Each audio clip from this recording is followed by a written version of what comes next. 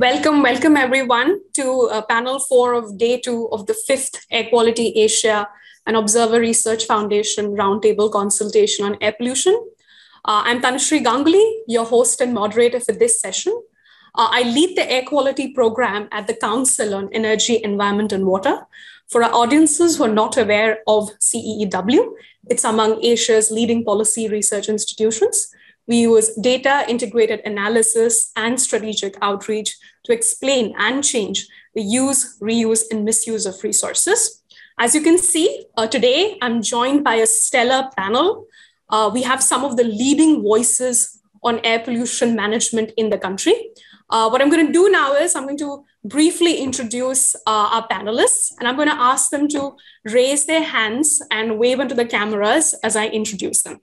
First, we have Ms. Anumita Roy Chaudhary. She's the Executive Director for Research and Advocacy at the Center for Science and Environment and a leading voice on air quality management in the country. Welcome, Ms. Anumita. We also have Abhishek Kumar. Abhishek is the founding partner of Indic Associates. He is a passionate advocate of citizen and consumer interests in policy making.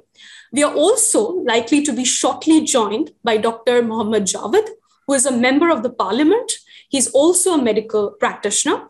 We will also be joined by Ms. Reena Gupta, who is the advisor to the government of National Capital Territory of Delhi on environment affairs. And she's, of course, on numerous occasions very articulately talked about the need for a more centralized approach to air quality management in the country.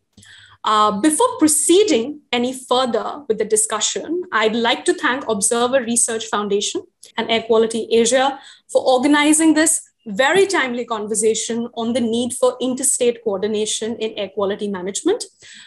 This discussion is also extremely timely because, you all would have observed that the buzz around air pollution has slightly started dying down, as winters are receding. However, it's important to note here that even today, multiple cities across the country are actually reporting poor air quality levels. Also, what's interesting to observe is this winter particularly, there were a series of extraordinary measures which were taken to combat rising air pollution levels in Delhi and the National Capital Region. Therefore, it becomes kind of important to sort of unpack what went right and what did not go as right. Closer to the subject in hand, which is the need for interstate coordination.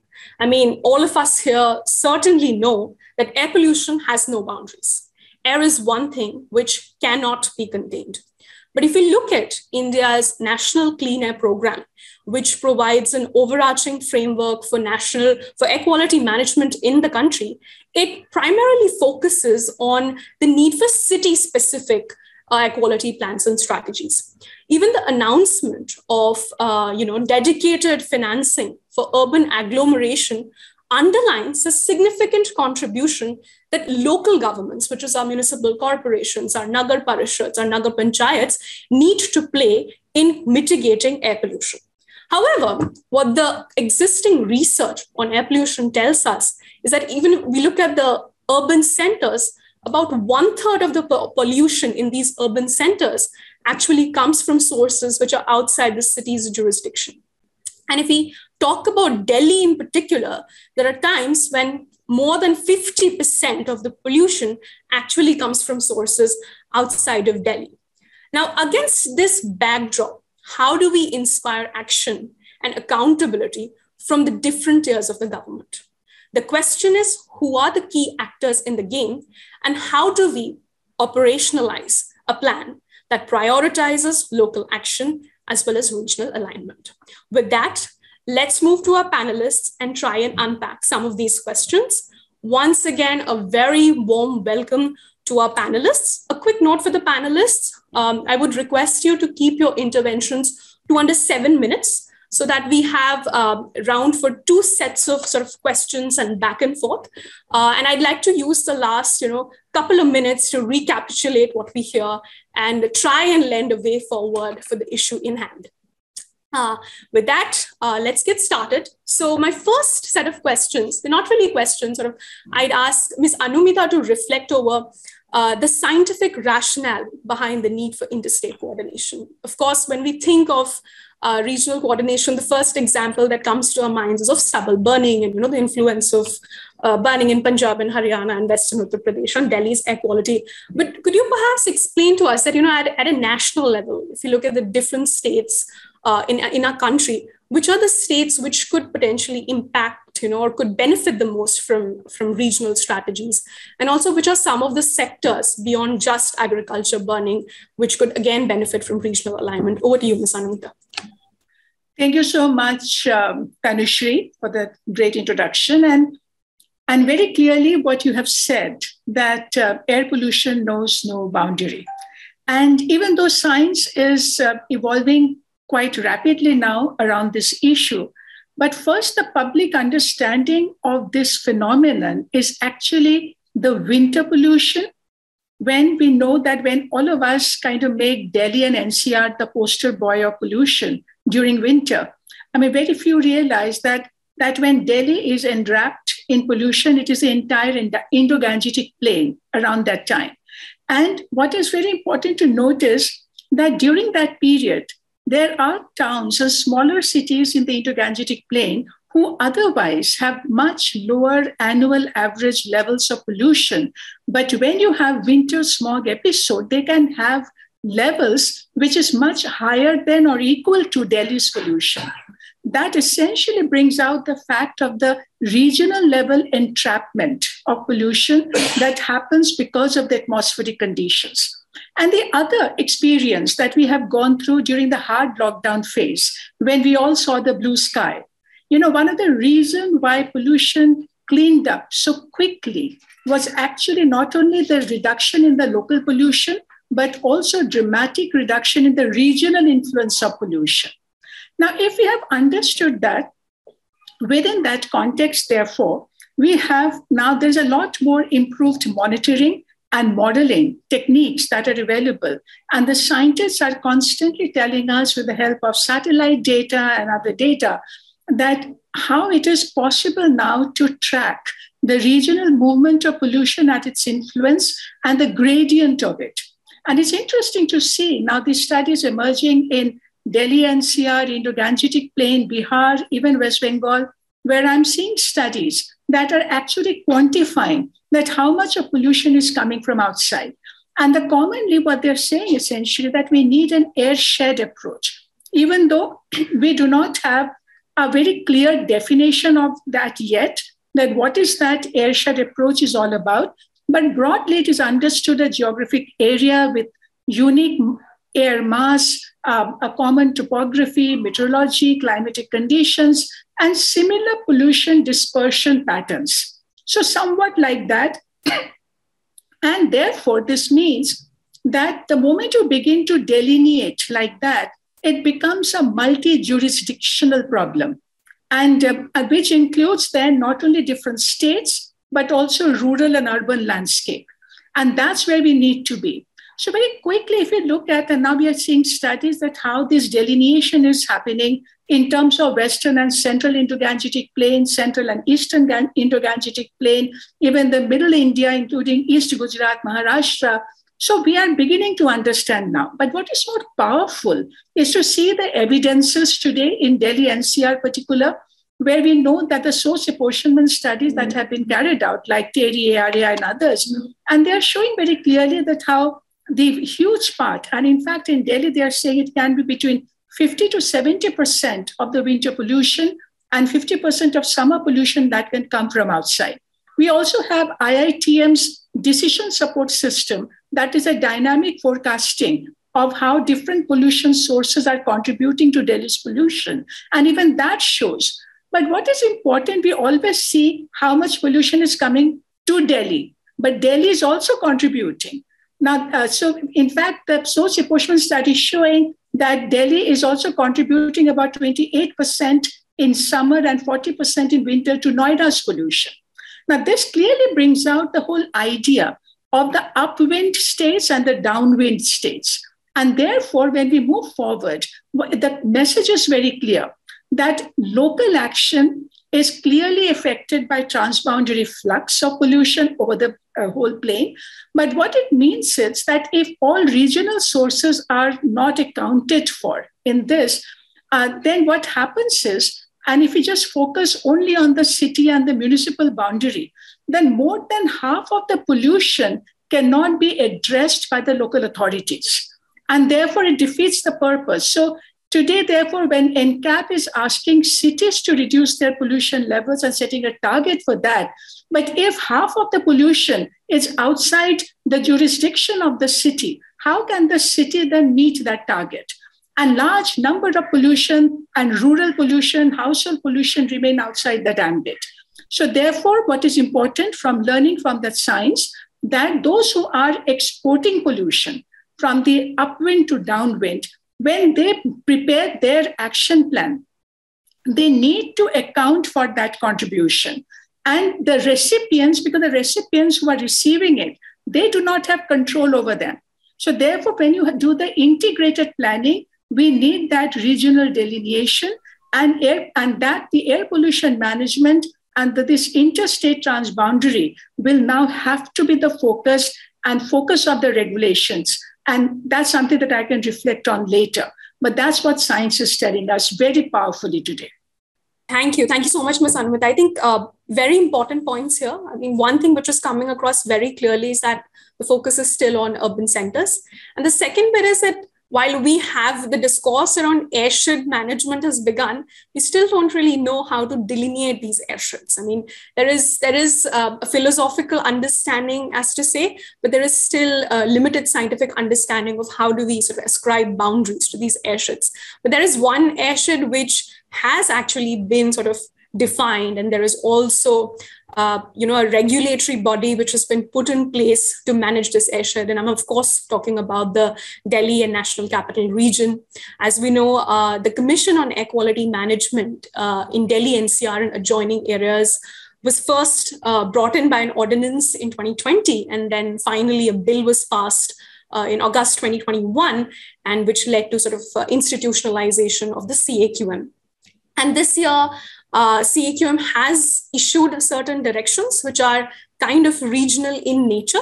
So we could say in a way that we are moving towards the thinking around need for interstate coordination and regional coordination, especially for the Delhi NCR region. At this point, I would like to bring in Ms. Reena Gupta. Reena Gupta, as I included in my introduction for her, advises the Delhi government, and she's had close encounters with the CAQM.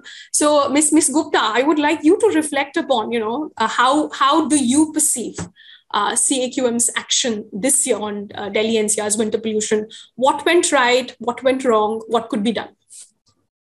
Thank you, Tanushree. And, I'm really grateful that AirAsia and Observer Research Foundation, even, almost we're at the beginning of March, where all discussions related to air pollution have died down. All the pundits have gone home, only to come back next year.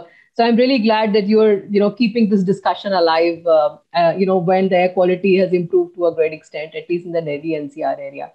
Having said that, I also, Anumita spoke really well on how important airshed is.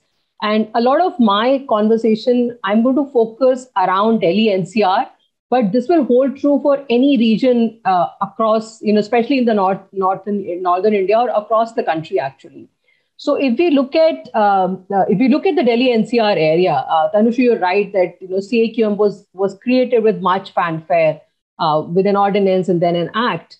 But 2 winters have gone since CAQM was created.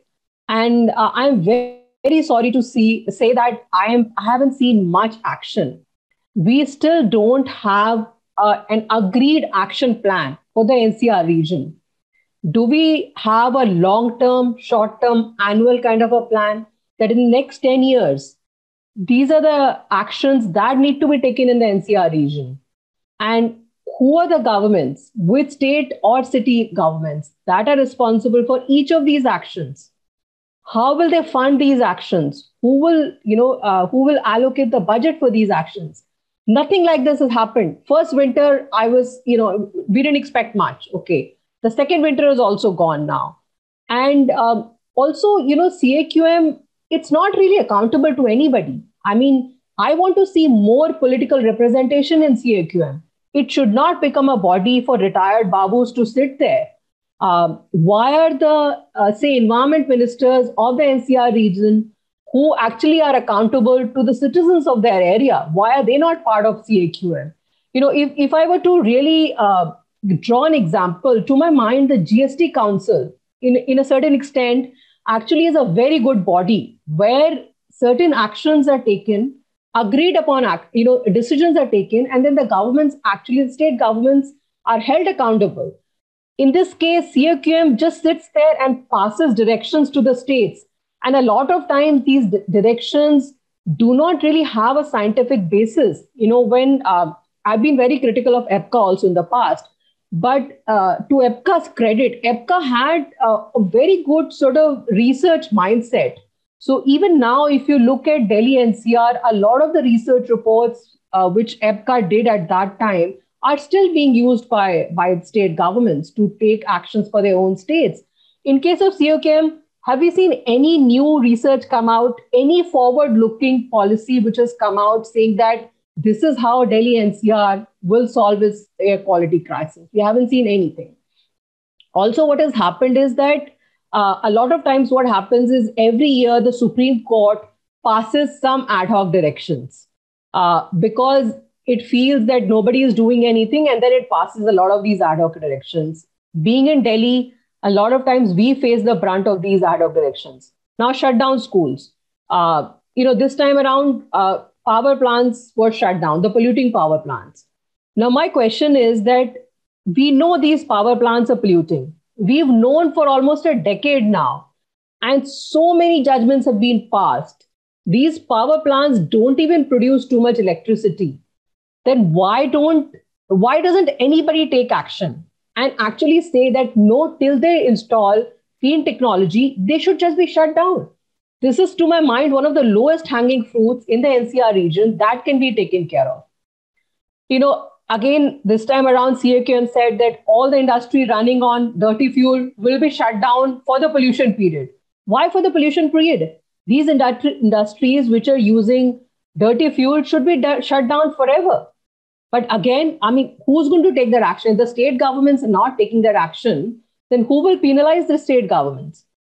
So it becomes very, very depressing that year in and year out, we discuss the same issues, shutting down of polluting power plants, shutting down of polluting industries, brick kilns not using proper technology, all of that. And also for Delhi, what happens is that, of course, as both of you said, a lot of pollution in Delhi comes from outside Delhi, almost 2/3 of it, according to the latest CSE report. And also Delhi contributes to the pollution in the downstream states. But, the actions, when we take actions in Delhi, as a result of those actions, a lot of the economic activity actually shuts down in Delhi, right? So if we are saying that industries not running on certain kind of fuel will not be allowed in Delhi, those industries just move outside Delhi and move to the neighboring states. But the airshed remains the same. So Delhi loses on its economic activity, on its revenue, but the air doesn't get cleaner. Again, in the last couple of months, Delhi has come out with 2-3 very progressive policies, and I would like to talk about two of them. One policy is where we are mandating all the aggregators to move towards electric vehicles. Now, again, this is a policy that should be taken for the whole NCR region, because now what we are trying to do is we are trying to figure out how do we implement this policy. If we say that in Delhi, aggregators have to move to electric vehicles, what stops those aggregators from registering those vehicles in the neighboring states? So now we are trying to, figure out complicated implementation arrangement.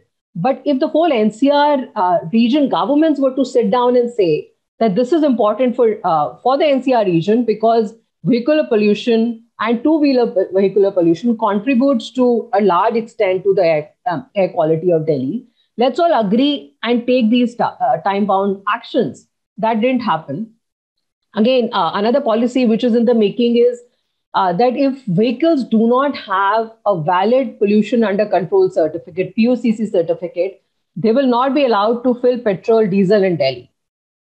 Now, again, the same thing, right? What stops those vehicles to go to Noida and Gurgaon and just fill their, fill their petrol, diesel fuels from there?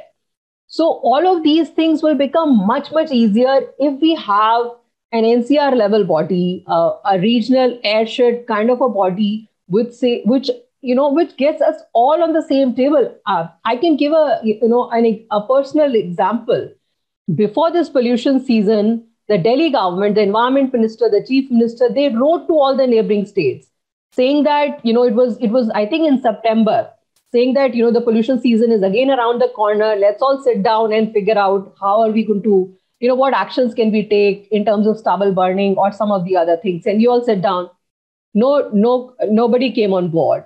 We also wrote to the central environment minister saying that, can you bring everybody together? Reena, I'm sorry I'm interrupting. We will come back to this point. There is a specific question around this, but we will come back to this point. My one last point, Tanushri, also is that if you look at NCAP is the only centrally funded scheme right now, and it is so badly designed. First of all, Delhi has not received NCAP money for the longest time. I think this time around we are going to get some money. But again, for NCAP also, the city, state, or the regions will need to agree on time-bound targets. And these targets should be, for all of us to see.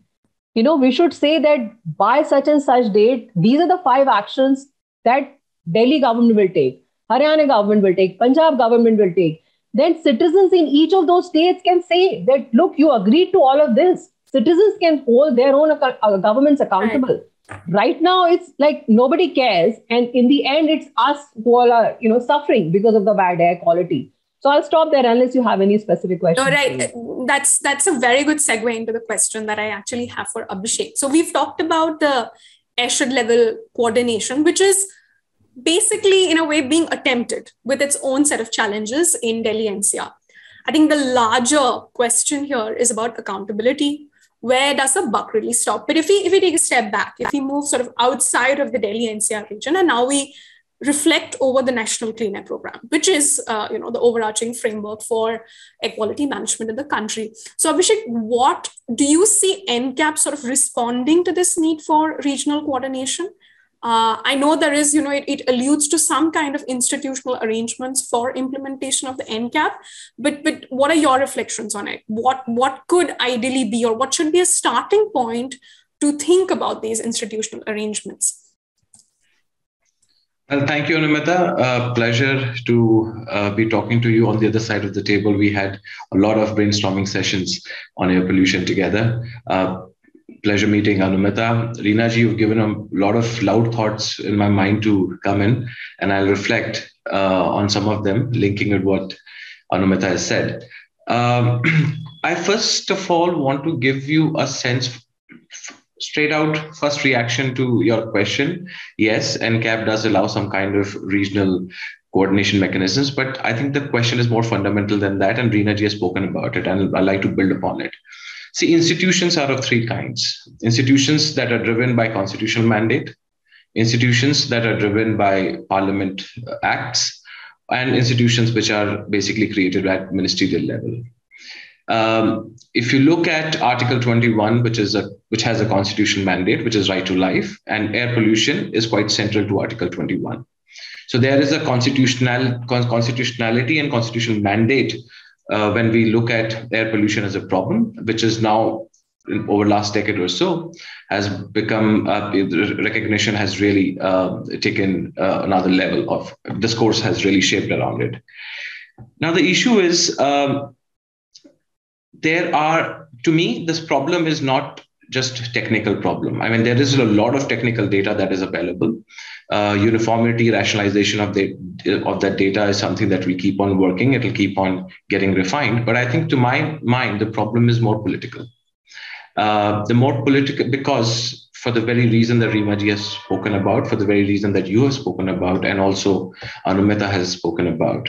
The problem is fugitive in nature. It cannot be controlled by city level action plans. Neither can it be controlled by state governments. So there needs to be a political consensus on how do we basically solve the problem rather than shifting the blame game. Fortunately, the same constitution which recognizes under right to life the importance of tackling air pollution as a problem also provides for a fantastic mechanism which has been underutilized. Since our last discussion, Tanushree, in Mashobra and Shimla, where we did discuss some of the aspects of interstate coordination, I was actually reflecting on this because otherwise this will remain a fugitive problem to even address.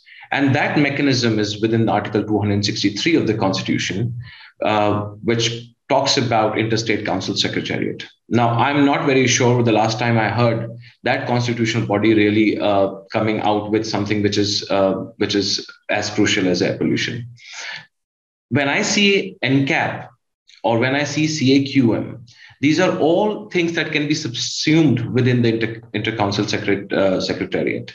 The reason is that the Prime Minister still heads it. There is a political and although it may come under Home Ministry, but the fact is that there are zonal councils which are structured in it, which are conversing on a number of issues, but I have not seen air pollution being mainstreamed within that constitutional framework. The challenge of a constitutional body would be, because there is a constitutionality associated with it, some of the decisions that state governments take in order to address trade-offs will not be that easy, right?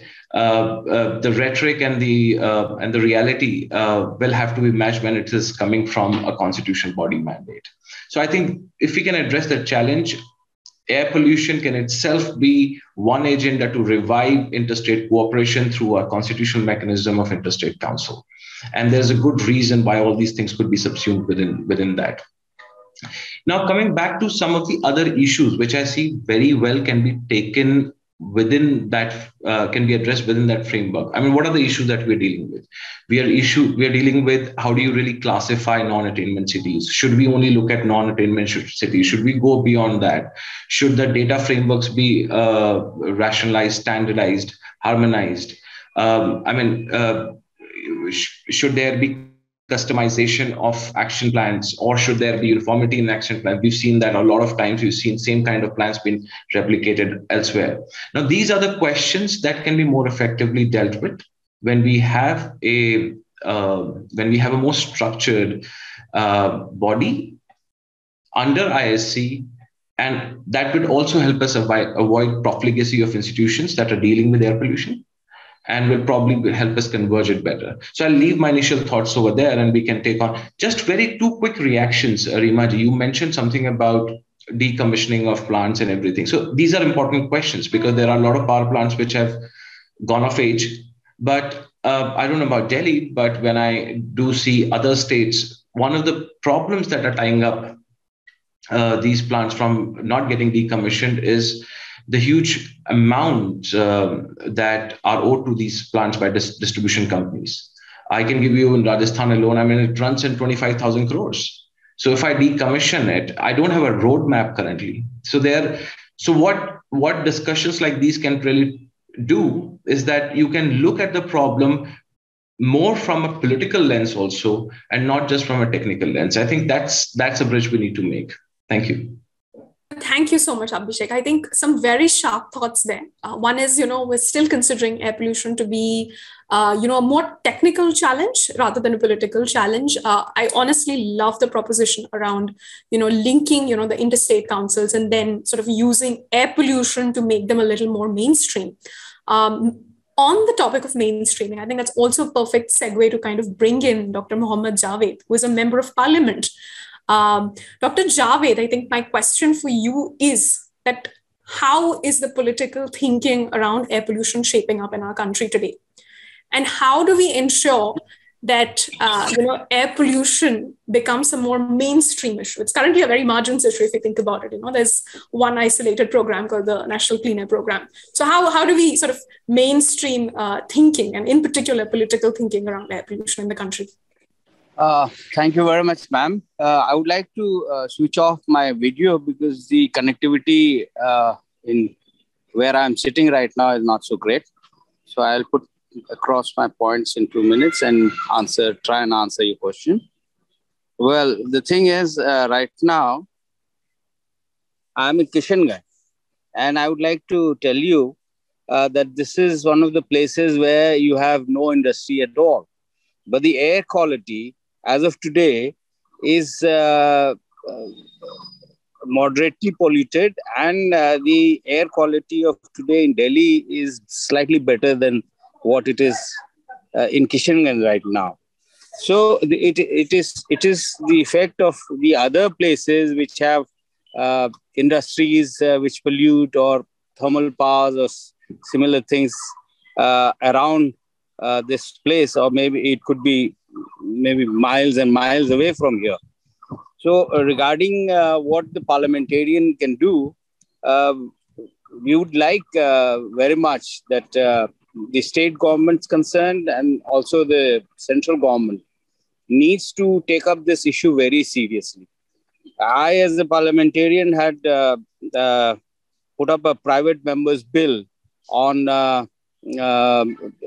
making compulsory to set up solar panels on government buildings and big societies, so that more green energy could be produced. We could stress and make it more viable for people to afford electrical vehicles and switch over to green energy, like environmental friendly energies. So these are the things I think the government of today, be it whoever is in the center and whoever is in the state, needs to really look into this. Well, anything else you would like to know? And yeah. Yes, I think you've actually raised a very important point here. You know, you're speaking from your constituency, and you've indicated that there are no industries as such. But still, as of today, Kishanganj is more polluted than Delhi is. So why don't you tell us a little bit about the local challenges? You know, I mean, I think what we've started, the way we are thinking about air pollution is, you know, we have like a plan. These plans are very similar across different cities, but these local challenges in particular are not being accounted for. So as much as we need interstate coordination, primacy also needs to be given to understanding the local challenges. So given that you're speaking from your constituency, could you give us a flavor of what the challenges are? And, you know, if there are any sort of national policies which are in a way not related to air pollution, but are trying to address some of these local challenges. Could you reflect? I'm sure the government is trying to take this matter, but it needs to be taken much more seriously. And when you talk about how we tackle this, you can suggest as to how we can, sitting in Kishanganj, tackle the air. It has to be tackled from wherever the polluted air is coming from. Like it is, if it is coming from stubble burning or too much vehicular movement leading to more pollution, too many polluting industries. So those are the areas that need to be monitored. You know, there has to be some sort of mechanism to control such industries or such units which pollute the air quality. So that needs to be seriously taken up. And of course, we cannot think about making industries also unviable. So maybe the government should come up with some subsidies and, you know, to sort of balance the whole thing. So that the employment is also there, the industries also survive, and also the pollution that they contribute to also is in a controlled level. So yeah, that's what I can suggest. Thank you so much, Dr. Javed. Very interesting points there. So what should be the extent of regulation is the question. How stringent should regulation be? Should stringency in regulation, let's say, make industrial production unviable? And I would like to bring in some thoughts here from the rest of the panelists as well, because typically what we see in the case of Delhi NCR is that with approaching winters, there is an onslaught of emergency directions. Okay, you're targeting the farmers, and then suddenly you're targeting construction sites, and then you're targeting industries, emergency bans, shutdown on operations. What is going on here? I mean, is this really the right strategy to mitigate air pollution? Ad hoc emergency directions. How do we balance between the needs or between the interests of the different groups? I'm talking about the small and micro industrial enterprises. I'm talking about construction workers who are very badly affected due to bans on construction sites. I'm also talking about farmers.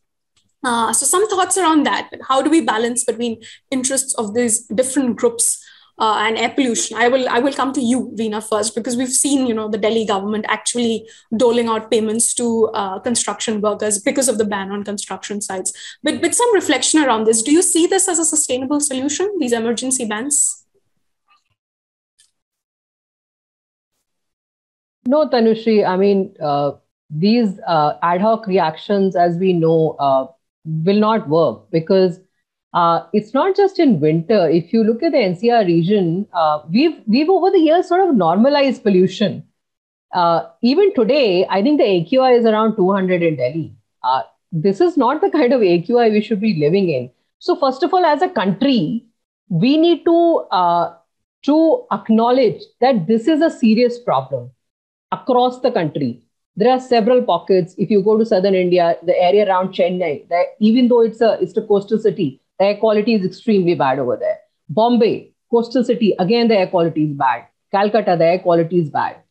But, and I keep coming back to, the role of the political leaders. As a country, we are still not acknowledging how big this problem is. Number one. Also, in my discussions with a lot of policymakers, I feel they're still living in that era of, the sort of Kuznets curve era, where they feel that we are a developing country, we will pollute. And after a point, we'll have the resources to clean up. But in this era of climate change and all, we know that that's not how it works. This is really old economics. We need to move beyond this. And we really need to agree on sort of a green agenda and say that, okay, industries are required, electricity is required, but I will not allow polluting power plants to continue to run unless they install clean technology. Because even if you look at the economics of these power plants, if you were to quantify the health impacts of pollution versus the economic impact, the economic cost of decommissioning these power plants, I'm very, very sure that the health impacts will be much, much bigger. So unless, we start taking these actions saying that health is important, good air quality is important, and so these kind of things will not be allowed in the country. And that has to be something which has to be led by the central government. The Prime Minister needs to speak on this. The whole pollution season, there was not a single statement from the central government on the whole issue, where, if you look at Indo-Gangetic Plain, that's like 30-40% of the population of the country. So, all of that population is breathing very, very toxic air. You go to tier 2, tier 3 cities, the air is even worse off. My parents live in Moradabad. I mean, you cannot breathe over there. Nobody is talking. I mean, Delhi NCR is the poster child. Every year it gets discussed. But what about tier 2, tier 3 cities? We don't even have air quality monitors. So the point that I want to make, Tanushree, is as a country, we have to say that air pollution is a problem. We have to say that we will put in all our resources that are required to solve this crisis. Only then I can see some action happening. Otherwise, we'll keep having the Supreme Court step in, give out some ad hoc directions, which, the state governments are just like running around trying to make sure that, we comply to whatever the Supreme Court says. And there is no long-term discussion on the long-term measures which need to be taken. Thank you. Fantastic points there, Reena. But underlying messages, accountability. Where does the buck stop? whether the buck stops with the local government, the state government, or with the central government.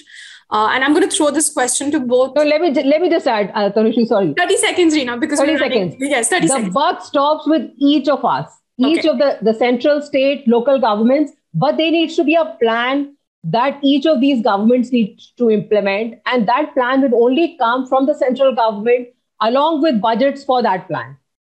All right. I'm gonna shift this question to Anumita and thinking a little more from the financial lens. I mean, we've seen how the state has intervened and the center has intervened, particularly in the case of stubble management. There is the central subsidy, and then the court mandated the state government to pay compensation to the farmers. So in a way, both the state and the center have taken up the financial burden for managing stubble. So if we think about it from that lens, what should be the financial mechanism?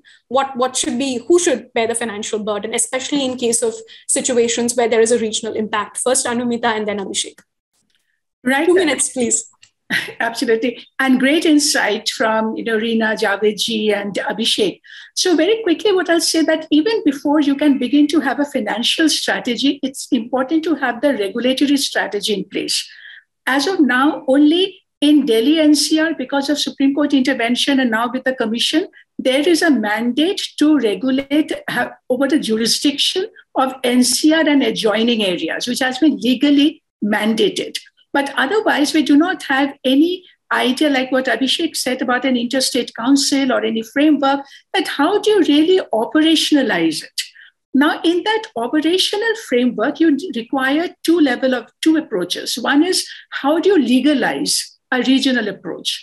And in that, we know technically today, even under the AIR Act, it is possible to do that because AIR Act provides for to declare an area as a critically polluted area.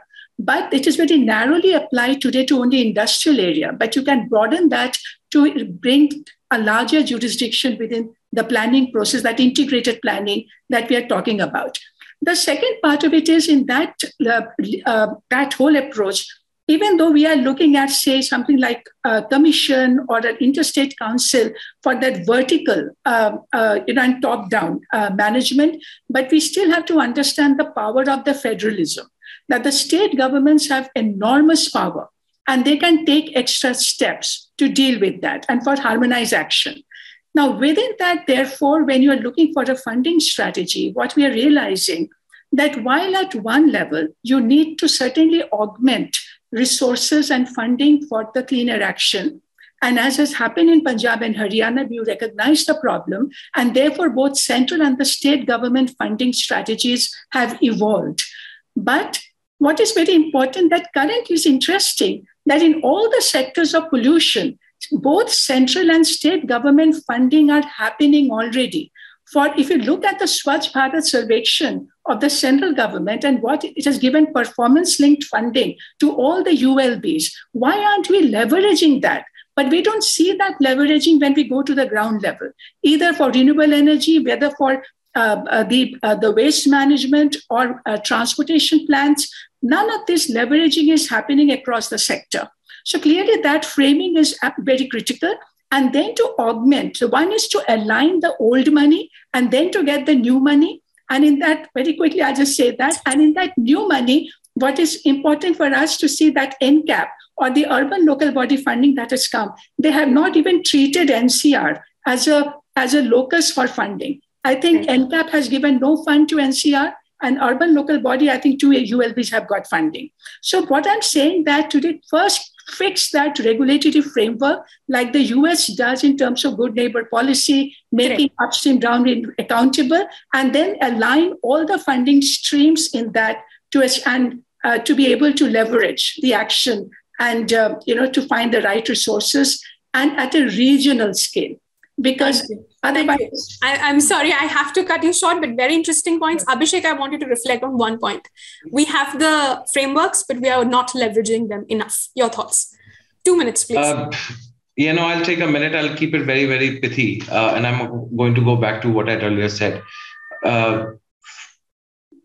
Even before I come to frameworks and leveraging, you as ad hoc versus regulation, let's just say what is a way forward and where we can get some solutions. Regulators, regulation is a good idea, but regulators are out of depth today. We know in every sector. And the problem with regulation is that very rarely regulators' decisions are also even challenged in court. Because they're supposed to have the requisite expertise. Courts, on the other hand, are also not able to take holistic view. And I can give you a number of examples that have come at the intersection of public health and emissions and pollution. One that comes to my mind is that when BS3 vehicles were stopped, and really all of those vehicles found their way on the road. There is a third level. I think sometimes informal processes with a hint of formality around it are far more effective than actually creating a very stringent regulatory framework around it. And what I mean by interstate council framework, which can have that constitutional and political backing, is that you can have a lot of informal interactions within that larger umbrella as well. They need not be limited only to minister from minister to minister, but they can be track 2 and track 3. And the last thing is the people who are impacted, they really find their space in that framework of regulatory framework. And I'm picking on regulation. You see, Electricity Act specifically provides for state advisory committee in state regulatory bodies. And SSCs, the law says that they may be established. Some states establish them, some states don't establish them. So I think there is a great space to accommodate within the regulatory structure consumer bodies, civil society bodies, which are basically bearing the impact. The only problem is that there has to be a framework of getting their voices involved, because there are different kinds of civil society organizations also. You have service delivery, you have policy advocacy, and you have monitoring and evaluation. If these are the 3 categories, how do we basically put them in the regulatory structure? So again, this will provide that mezzanine layer, which is outside the technical confines, specifically speaking. And the last point that I would like to say is that planning commission used to have perspective planning. I mean, urbanization have a lot of positives. For instance, you have knowledge spillovers and economies of agglomeration, but the perspective planning at state level and central level, again, through an institutional framework, will help us think about how can the core positives be taken on board when you are expanding into rural areas. So that is not happening. We are addressing the conversation right as of now, what is happening today. Right. And 5 years down the line, we will continue to have that conversation if the planning from perspective planning is not instituted formally and informally both. Thank you. Thank you, Abhishek. Very interesting points from all the panelists. It's going to be very difficult to wrap up in 30 seconds. But what we've heard is think of air pollution not just as a technical problem, but as a problem of political involvement. It has to be mainstreamed in larger political thinking and policy making in the country. I thought the interstate council point was extremely valid. We've not really leveraged this to think about, how the regional coordination mechanism should be like. So I'm sure that that is one of the way forwards that we can think of. And finally, we need more participatory governance. Where is the impacted community involved in air quality planning in the country? So yay for participatory governance, even for air quality management. That's a wrap from this session. I'm assuming everyone who tuned in learned a lot from this session, and looking forward to more such discussions in the coming months. Let's keep talking about air pollution. Let the buzz not die. Thank you so much. That's a wrap from my end.